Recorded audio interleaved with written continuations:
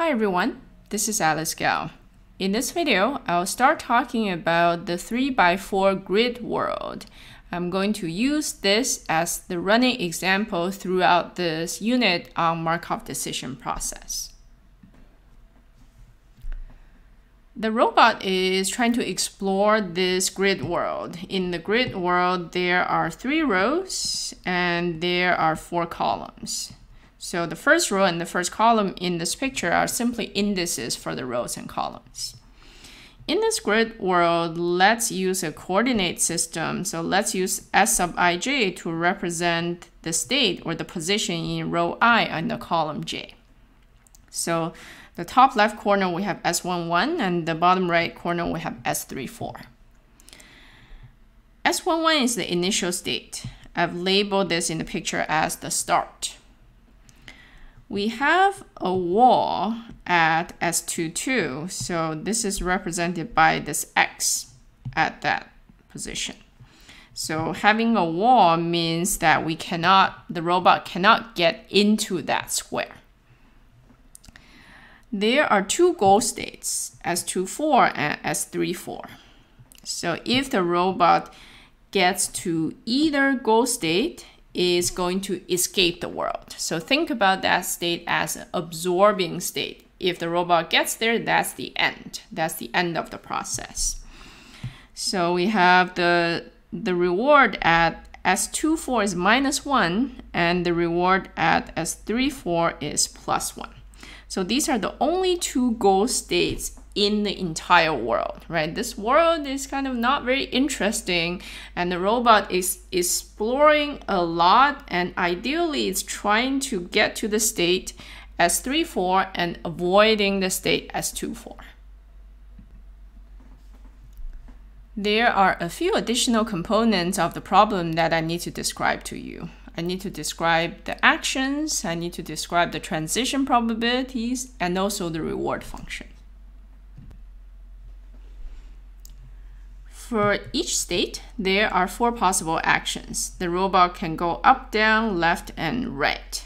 And in this example, let's assume when we say up, down, left, and right, it's from our perspective, not from the robot's perspective, right? From the robot's perspective, it's really only going in whatever direction it is facing right now, versus to its left, to its right, or to its behind. We are going to assume that every action is possible in every state.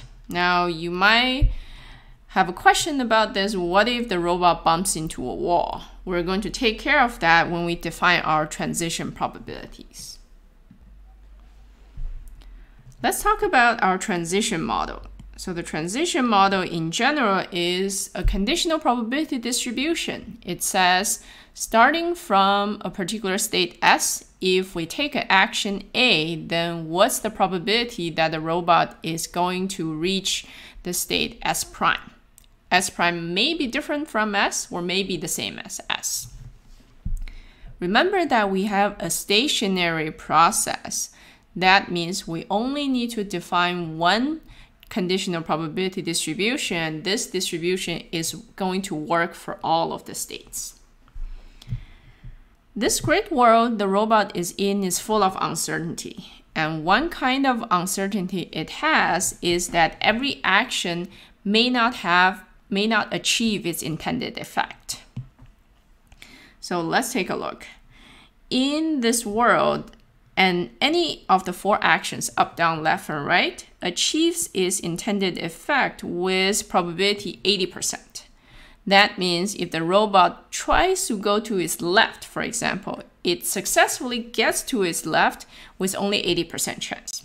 So what about the rest 20% chance? Well, with 10% chance, the robot is going to turn to its left. So it's going to make a 90-degree left turn.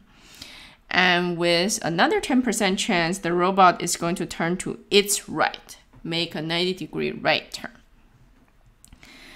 Now, in a lot of scenarios, the robot might bump into a wall.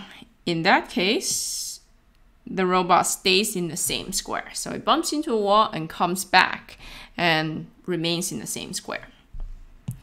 Let me draw a little picture to illustrate how the transition model works. Suppose this is a current state, and suppose that the robot is trying to go down, go to the state below the current state. With 80% chance, it's going to succeed. With 10% chance, it ends up going to its left, which is our right. And with another 10% chance, it ends up going to its right, which is our left. Right? So by using this picture, you can see that the transition model is sort of specified from the perspective of the robot. With 80% chance, it goes in the intended direction. With 10% chance, it goes to its left. And with another 10% chance, it goes to its right. Finally, let's talk about the reward function. So by the reward function here, I don't mean the total discounted reward over time. We're not going there quite yet. We're only talking about the reward of entering each state. So R of S is denoting the reward of entering state S. Recall here that we've simplified the reward function notation a little bit. So the reward is supposed to depend on the starting state, the action, and the resulting state. But here we've only included the resulting state. We're saying that it doesn't matter which state we started with and doesn't matter what action we took. As long as we end up in this state, we'll get this reward.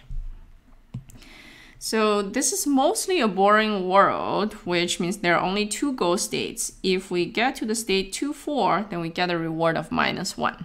We want to avoid this state, if possible. If we get to the state 3, 4, we will get a reward of +1. We like this state. We like to get to this state if possible. Otherwise, for any other state, if we enter any other state, we're going to get a small negative reward, -0.04. This small negative reward is used to model the cost of taking actions, the cost of expending energy to explore this world. The robot is roaming around in this world and exploring it, right? Ultimately, its goal is to get to one of the goal states, but it has to explore in order to eventually get there. And as it moves around, the actions deplete its energy. So we're using this small negative number to represent that. This is a reasonable assumption for a practical scenario as well, right? In practice, exploration requires energy. So as we explore more and more, we're going to have less and less energy, and this should be reflected in our utility function. It can be tricky to understand the transition model. Let's look at what practice question to make sure that you really understand how the transition model works. Here's a question. Suppose a robot is currently in state S14. I've highlighted the state there for you, and the robot is trying to move to our right. So let me draw the intended direction of the robot for you. Given this intended direction, what is the probability that the robot stays in the same state as 1,4? Think about this yourself and then keep watching for the answer. The answer is short, so I'm going to include it in this video.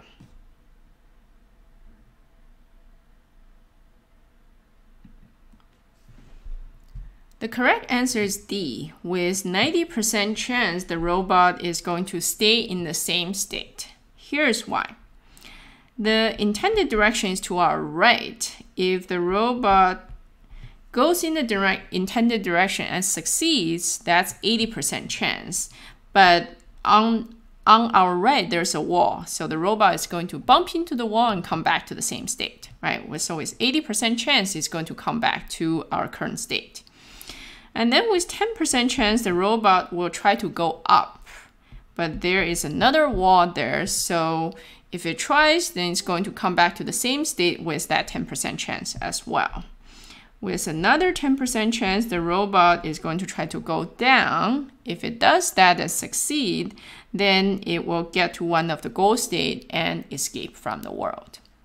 So all in all, with 80% chance plus 10% chance, the robot is going to bump into a wall and come back to the same state. So that's a total of 90% chance for which the robot will stay in the same state.